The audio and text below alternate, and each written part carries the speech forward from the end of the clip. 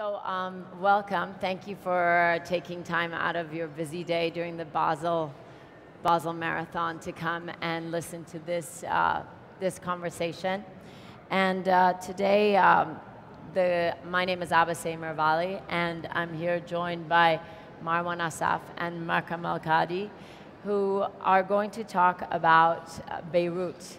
And we have some colleagues in the audience, so there's plenty of expertise. You know, Ali Khadran from Canvas is here, and we have some members from the Tate Middle Eastern and from V&A. So if you have any questions, there's more than us up here.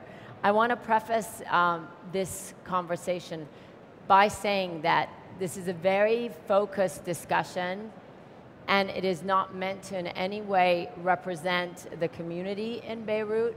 We have not been chosen as the spokespeople of the Contemporary Art Society in Beirut, the different entities, the galleries, the non-for-profit spaces, the new emerging spaces that are literally opening within the next 24 hours. Rather, it was a discussion that arrived as a result of this new focus that has been placed on Beirut. Beirut, like Istanbul, Dubai, Abu Dhabi, Doha, Cairo, and other centers, is becoming the hot topic. Museum groups are planning their trips. Curators are now taking even a greater interest in the region and the artists and the local scene. And the artists and the local talent, the curators and promoters of the art scene, are being courted by the museums and by institutions abroad. As a result of that, we wanted to have a focused discussion as to just a few of the whys. Why Beirut?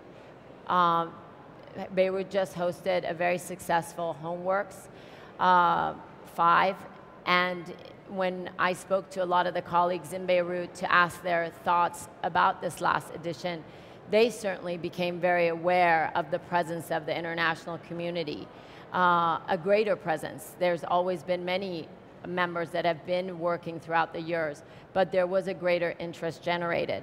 So we wanted to just look at this, these whys. Makram, sitting right next to me, is an architect, and he is, his firm is called L.E.F.T, based out of New York. First time I heard him was in New York at the new museum when they were the winners of a New York Architectural Prize, which is Emerging Voices. And when I heard his presentation, it became really clear that there's a language that when you speak about your experiences in a region, that so much of it comes from the experiences that you live. And it was interesting to me to be able to couch this conversation in those words. Marwan Assaf joins us. He lives in Beirut and at times in London. He is a supporter, he is a collector, and he's a truly researcher and academic. And his support was very key in every way for the creation of BAC that opened, the Beirut Art Center that opened about a year and a half ago in a physical space. So let's start by addressing what is different about Beirut that possibly gives it a different or rather complementary perspective on contemporary art and its production and promotion. And we'll start with you, Marwan. Thank you, Abaseh. I believe Lebanon is interesting because it's different to other countries. It is an unusual space that juxtaposes incompatible elements, even paradoxical elements. Lebanon is a juxtaposition of party zone and war zone. What do you mean when you say that? Party zone and war zone? You know, it has a reputation of having like a great nightlife, like great restaurant scene, a place where people go to have fun. Right. And yet it does have, it has suffered the events that everyone here is aware of. I think actually it would be interesting just to, both of you, to touch upon a little bit about that particular political historical background, because I don't think it's similar to the other countries in the region. Absolutely. Yes, it's also a juxtaposition of war-damaged buildings and cutting-edge architecture. It's a juxtaposition of three languages and cultures in close proximity. It's a juxtaposition of liberalism and traditionalism, juxtaposition of conflicting influences. Lebanon is what Michel Foucault described as a heterotopia. In 1967, Michel Foucault described the heterotopia as a real space that can juxtapose several sites that are in themselves incompatible. This makes Lebanon captivating and special. And I believe. And that's what you believe, Makram. I mean, I want to start by focusing on the question. I mean, when one asks why Beirut is happening now, we shouldn't perceive it as kind of a belittling of the fact that we cannot have our own cultural scene. So we always had the cultural scene, and now the Western focus is shifting towards Beirut. So right. It doesn't mean that it didn't exist before. On one hand, there's something true to what Marwan was saying about this paradoxical juxtaposition of differences. And I think this is probably can be labeled under an identity crisis that the country has always faced, meaning that as a country, its genesis was a constructed formation in that sense. And we're still living in that crisis of trying to define what is to be Lebanese. You know? And that trickled down at different levels of culture and society and whatnot. Now, I think there's a resurgent interest in Lebanon. I mean, if you look at the New York Times this past year, at the CNN, Guardian, they all chose Beirut as the main destination for 2010 at one point. So it doesn't mean that, I mean, it's more of a touristic / commercial interest that is benefiting the art scene in general. And I think as an art scene is still in its genesis, and you have projects like the Beirut Art Center, like the Beirut Exhibition Center, that are trying to put Beirut on the map, but it's in its early genesis, I think, so it's information. As many of you know, there have been many very successful projects that have been ongoing for the last decade and longer in Beirut.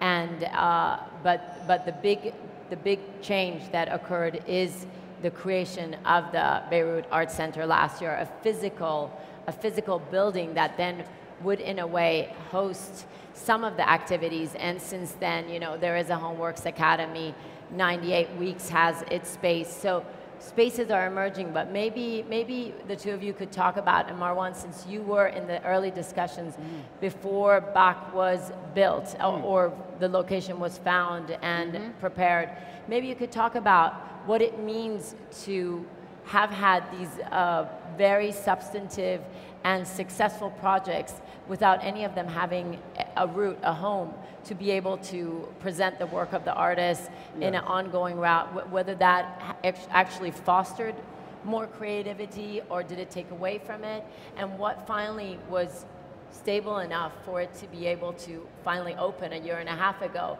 And then within a year, you're looking at images. Literally tomorrow, this center is going to be inaugurated in Beirut. So within 1 year, you have a second exhibition space opening for art, and that is important. So why don't we start with you on that? Okay, I'd like to start by saying that the Beirut Art Center is more than a physical space. Right. Because it has filled a gap in the cultural discourse. So by that I mean it has created debate. It has created intellectual debate. It has definitely encouraged creativity. It has provided a space for emerging artists to show their work and to share it with the public. And the Beirut Art Center organized yearly exhibitions for emerging artists to allow them and to allow the public to interact with the art, as well as art from abroad. You know, there was, before the Beirut Art Center, there was no dedicated public, non-profit, contemporary art space. Right. So before then, international artists had to go through perhaps commercial venues or like places that are not dedicated to contemporary art. But then now you can have Kara Walker, but now you can have Chris Marker, you can have international art, the art of Joseph Beuys. So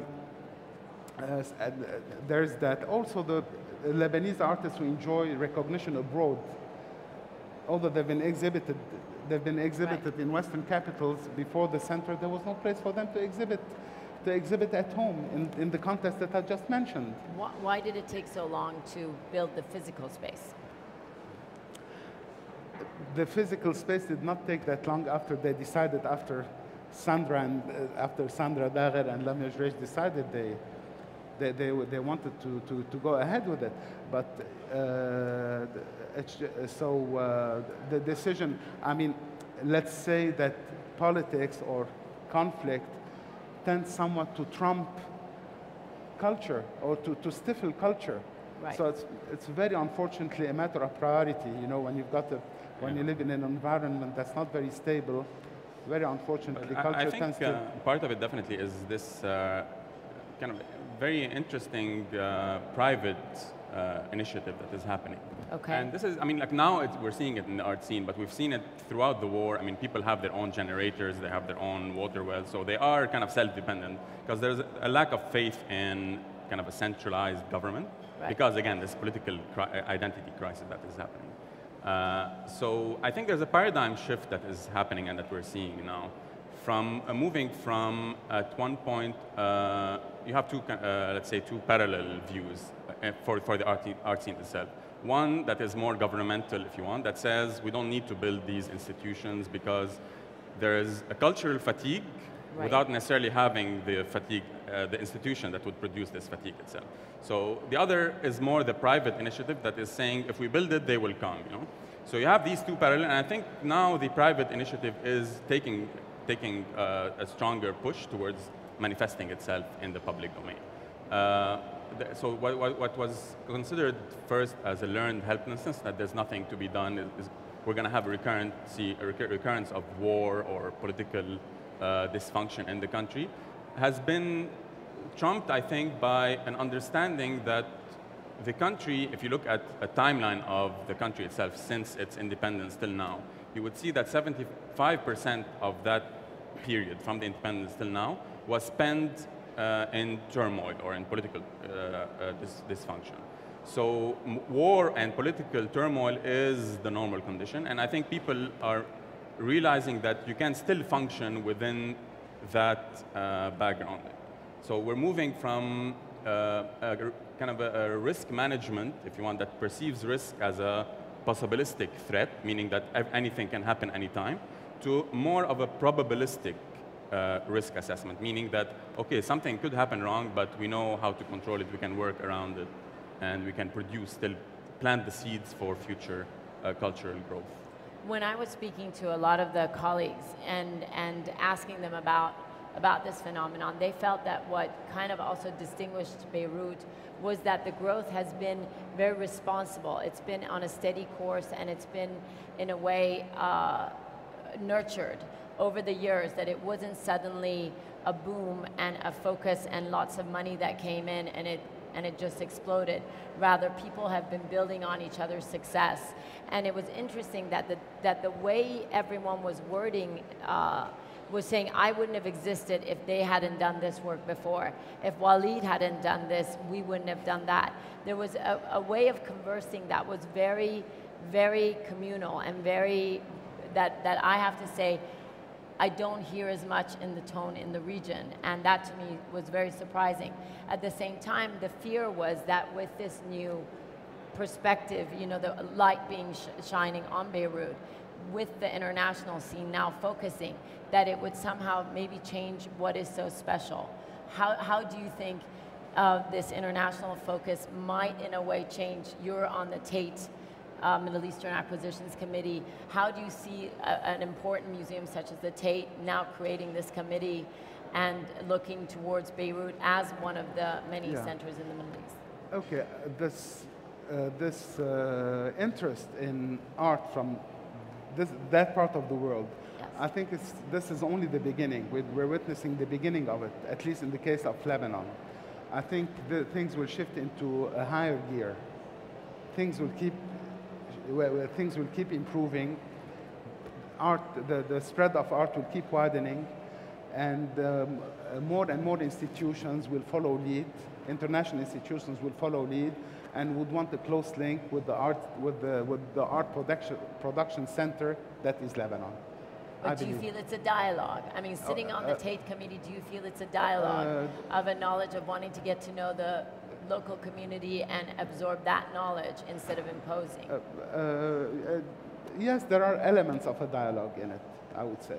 Yes, there are elements of dialogue in it where there's an exchange of ideas, a play of ideas. So not only about objects, let's say, ideas. So yeah, that would be it. What led to the formation, and what led to you as an architectural firm in New York getting the award, being awarded the project? We're very talented to begin with. So no, actually, this is, I mean, we're collaborating now with Solidaire, which is the firm that is the company that is in charge of the reconstruction of downtown Beirut. And this is the second collaboration that we're doing with them. So we initially were presented to them through the construction of the Beirut Marina that is happening now, also parallel and not far away from the exhibition center. So we got to know them, and I mean, this is something interesting in Lebanon, again, because of this political turmoil. A project that could have lasted a couple of years anywhere else in the world lasts a longer period of time in Lebanon, because you stop it at one point and then you continue it again. So the relationship with the client evolves over a longer period of time, and you get to know them on so many levels that you can start a conversation with them. And what has the process been of, I mean, of doing what is, you all are calling it the Beirut Exhibition Center, and it's going to be opening tomorrow with an art exhibition. For Nabil Nahas, yeah. Exactly, and so what does that mean? What does that entree mean onto the Beirut scene? I mean, if you want to talk from an architectural perspective, I mean, the project, the importance of the project is that it's the first design project in the new landfill area of Beirut. So it's kind of claiming a post or a presence for design in that area, and it's going to be it's a temporary structure, so its shelf time is 8 to 10 years probably. Okay. And because of that, it became part of the genesis for the design, how to look at a temporary structure that is internally unstable, meaning that you have temporary exhibitions going on, and externally unstable, meaning that the context around it, now it's empty, but in 1 year you would start to have growth in the city. So the way we did it, we thought of it as an index of this growth, or a placeholder if you want. And the structure is clad with mirror aluminum on the outside that would reflect this change that is happening, and the city is looking at itself through this mirror, and every time you take a snapshot of the building, it will reflect a different context around it. So it is this unstable equilibrium, if you want, that is interesting for us, and that is reflective of the country as a whole in general. Now having a new center, and you were saying that there is a bigger community that are collectors and supporters. How do you see some of the people that are like you, they're collectors, with new spaces coming on? What is your role as a patron, as a supporter of the community? How do you see that evolving, and those of your colleagues in supporting these new initiatives? In this case, it's a private one, but other ones that might need that kind of support, how do you see that evolving?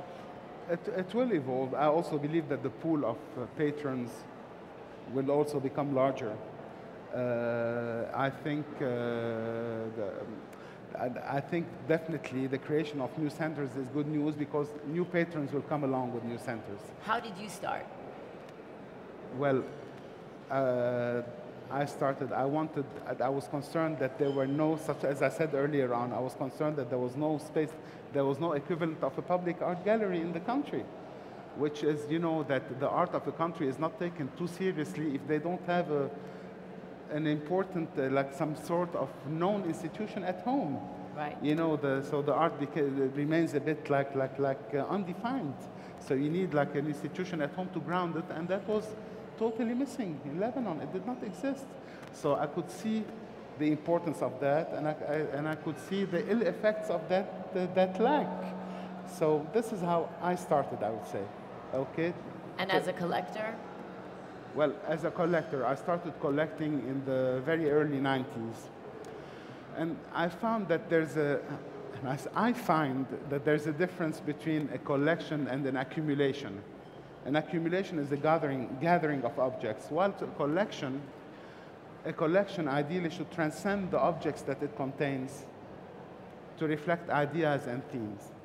So I attempt to collect with a curatorial perspective with a view to finding narratives and themes to those objects of art.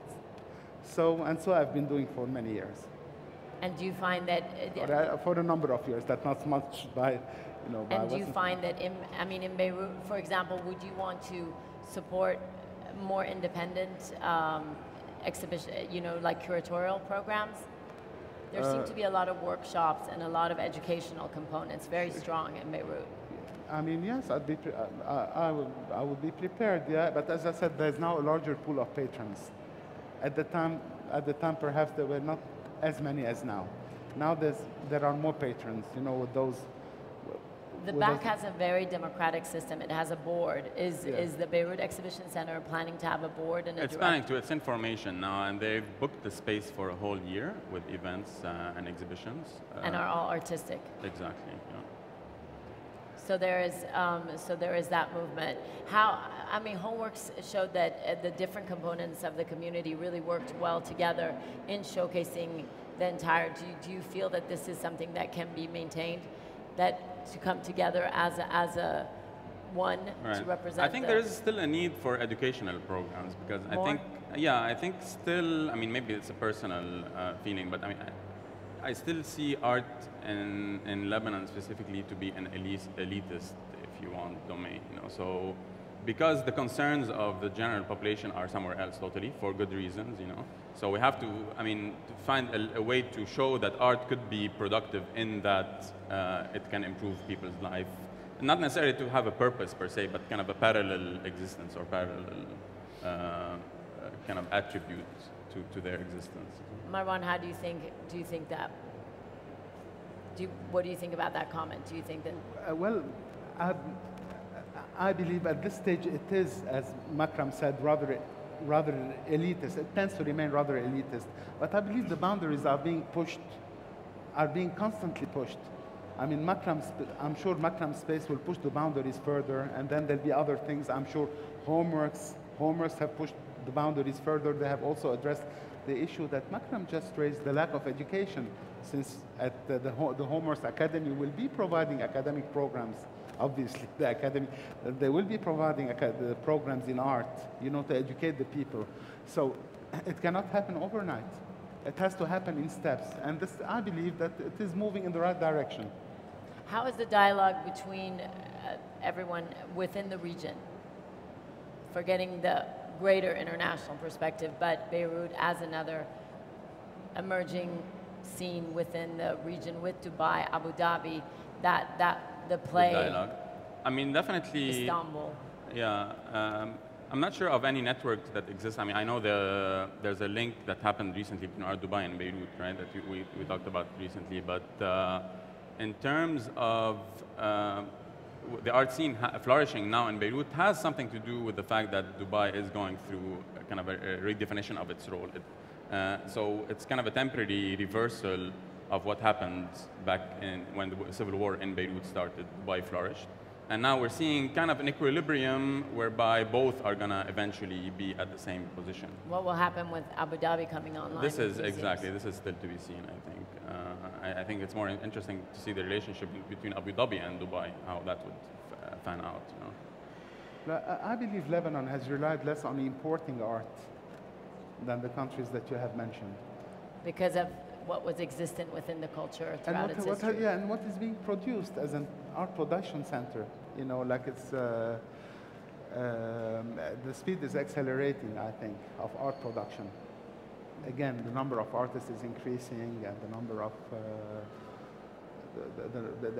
there are budding curators. That it's just like, and it's, there's a number of Lebanese, obviously, who have worked in the art field abroad and who are taking their expertise to the Lebanon now, which is good news too. But there's less reliance on importing museums, importing culture. Notions that are existent already outside. Yes, notions or structures that have existed. Yes. Okay. Well, from the conversations that we were all having with a lot of our colleagues in the region, it seems that because of the historical maturity in Lebanon. That is why there's a greater focus on the educational aspects and of really supporting an infrastructure of growth, which does not seem to exist in other centers right now in the region. That focus has not been tremendously pushed in Istanbul, where there are many existing museums that do well, or projects, and this just separated out. I would like to open it up, and do keep in mind that we have some colleagues from other institutions in the public that can also help answer any questions that you might have on what the scene is looking like in Beirut, and or our colleagues in Beirut, what they're bringing to the conversation on the international scene.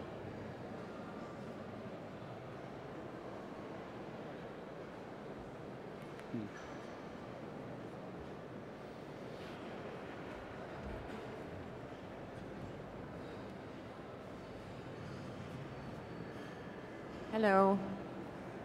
My name is yourself. Yeah. My name is Mirna Ayad. I work for Canvas magazine. I'm their editor. As a Lebanese citizen, I totally understand what Makram was saying about the Lebanese sort of personality of perseverance, and despite conflict and war, we get our generators and our wells, and we just have to make do with what we have. And that in the time since Lebanon has become independent, you mentioned 75% of that time was a period of conflict. But in the face of new cultural spaces like the Beirut Art Center or the Beirut Exhibition Center, I understand how you can create a sort of homegrown cultural appreciation. But even within that conflict, how can you communicate with the outside world? I mean, there has to be a cultural exchange. Lebanon and the Lebanese can handle what to do in conflict situations, but when you get exhibitions like Joseph Beuys, how can you keep international people assured that it's all right, we can handle this? This is, I think, a massive challenge. It's a question for the insurance companies, I think, more.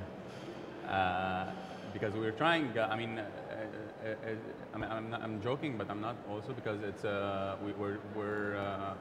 for the insurance of the Nabil Nahas exhibition, they refuse to insure it beyond a certain point for any Israeli attack or any conflict that would happen. So this is still something that needs to be addressed, I think. But again, if we go temporarily on hold because of any internal strife or external strife, I think the seed has been planted, and it's not that we're starting from zero again. Something has been cultivated, and it will keep on growing. It cannot but grow. Sorry, please. No, and just like to address, but with regard to Joseph Beuys, this is just an aspect. What the Beirut Art Center do is that obviously they introduce foreign art to the public in Lebanon, but they also nurture the art that comes from Lebanon.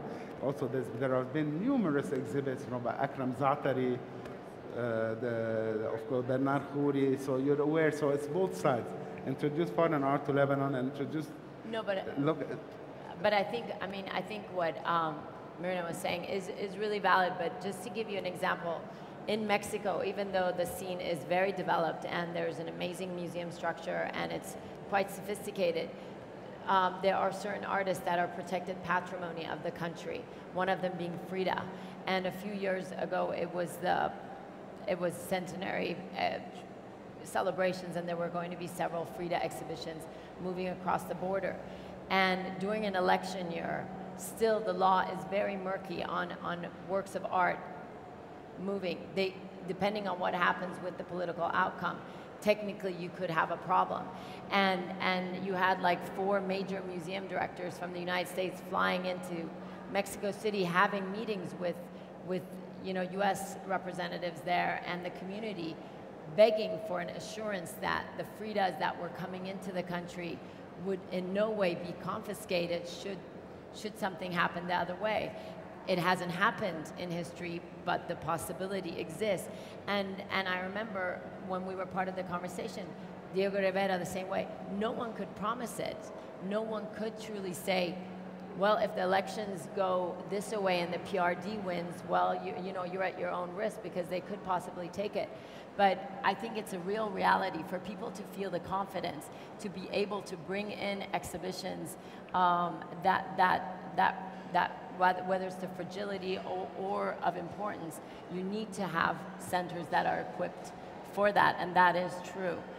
But it seemed from the conversations more than, you know, we collaborated together last year, but you know, with Dubai or Abu Dhabi or even Istanbul, there is such a great focus on educating in Beirut that is heads and shoulders above every other place as far as I can see.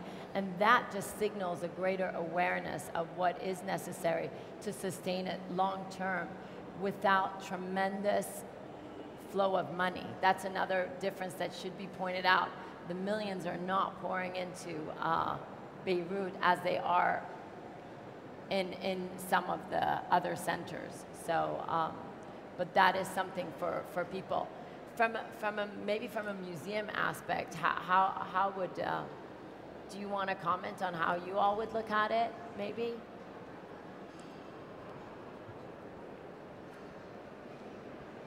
What, over there.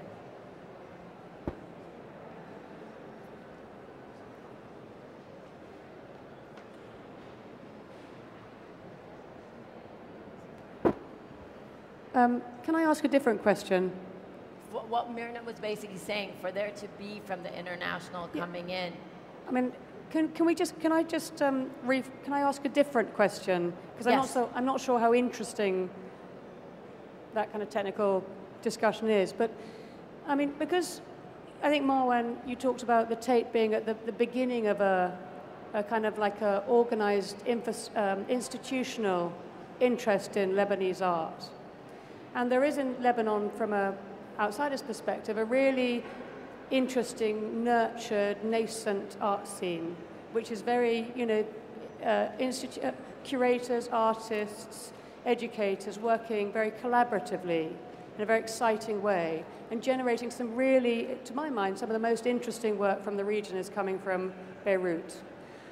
How can those artists and those curators sustain this level of engagement in the face of this, you know, burgeoning international interest in the local scene? And is there not a worry that, on your part, that, you know, the coach trips of curators and institutional collectors will destabilize something that is growing in an organic, step-by-step way? I mean, will the supply of good art run out? Well, sorry, I didn't hear the last part, please. Well, will the supply of good art run out? Will the supply of good art run out? Well, I think art catalyzes art. I mean, it's natural. Art catalyzes the creation of more art, I believe. Of course, there is bound to be art that's less good than others. I mean, it's a fact of life, I think. But in general, the opportunity is bigger than the risk. The opportunity, I think, is bigger than the risk because art will generate the creation of more art. And there'll be a good percentage of good art among them. I think when I was talking even this morning to Sandra, who's one of the co-directors of BAC, she felt that because the growth has been so steady and organic, but in a way measured, that they feel that they're very ready for this onslaught, and that that for them it is very important to recognize that it didn't happen overnight, that there was a pouring of money, but it tremendously, when you listen to the amount of sources that they have to apply to get funding to put on just one exhibition, that even in the museums, you don't have that many people doing grant writing. And that is really a kind of a dedication that is unique, that you don't see it mirrored. But a lot of the colleagues felt that the way they had done it, because it's been slow and steady, that they were very ready for the onslaught. With artistic, that was different. The artists seemed to feel that, as we discussed a year ago actually with the Canvas panel, that art is a reflection of what you're living. And the conflict that has been lived is what is being manifested a lot in many artists' works. And as they come and start living different experiences, therefore the art is going to be reflecting that. But the tone was very, very hopeful. What do you all think? Just a comment, yeah, Ali. Thank you. My name is Ali Kadra, founder of Canvas Magazine, and I'd like to thank you for bringing the Beirut topic into Basel. This is very important for us, and not only because I'm Lebanese, but also because I believe there's a very thriving art scene in Lebanon. It just needs to be tapped into. I believe, and I may be wrong by saying that, but I think the diaspora money should be poured into Lebanon more than money from Lebanon into Lebanon. Lebanese people are so, intensely busy in the conflicts that are available inside Lebanon. What we need really, because the scene is there, the interest is there in my opinion, what we need is all the very wealthy and art-savvy diaspora money poured into Lebanon. So I think we need a very important marketing machine outside Lebanon to market the art scene in Lebanon. If there should be an art scene in the Middle East today, I think a biennale should be happening in Lebanon, an art fair should be happening in Lebanon, primarily, and then elsewhere, because we have the infrastructure and we have the interest. Same thing I would say to people from Tehran, for example, because the infrastructure is there, the interest is there. Same thing as Cairo. Before anywhere else in the Middle East, I think these three cities are more receptive to the contemporary art scene than any other city in the Middle East. I may be shooting myself in the foot by saying that, but it's so true.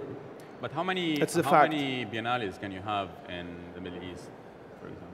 You can have 2-3 biennales in the Middle East. I think there is sustainability of art and there's constant creativity, in my opinion. I mean, the art supply, good art supply will not stop if there's good funding and if there's good support from patrons. We lack patrons in the Middle East. This is one of our major issues, in my opinion. Once we have strong patrons and patrons from abroad helping the Middle East also, this will thrive and this will generate better and better art. I completely agree with you. I think when you look at how successful Homeworks was in the way they did between all the different exhibitions and the talks, I think, this fair is very successful for many reasons. Its commitment to, quality, I think, is the number one. But I think we have an ability to maybe redefine the concept of a biennale or even a fair and do something totally new. In New York, Independent was very successful, but I think there is a space for Beirut to host something that is completely new and different from the existing structures. Huge space, huge space. I believe so. Thank you. Thank you. One more question, so.